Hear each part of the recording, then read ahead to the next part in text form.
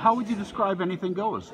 Anything Goes is a American classic written in the 1930s. It's a love story between multiple characters. You get a lot of love triangles and some conflict that comes between it.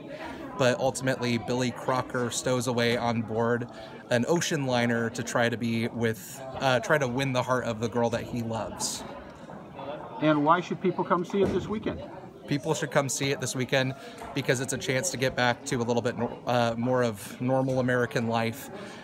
We're just really excited to be a part of this trend now that COVID vaccines are coming out, now that people understand how when it is appropriate, when it's inappropriate to wear masks, and how to social distance.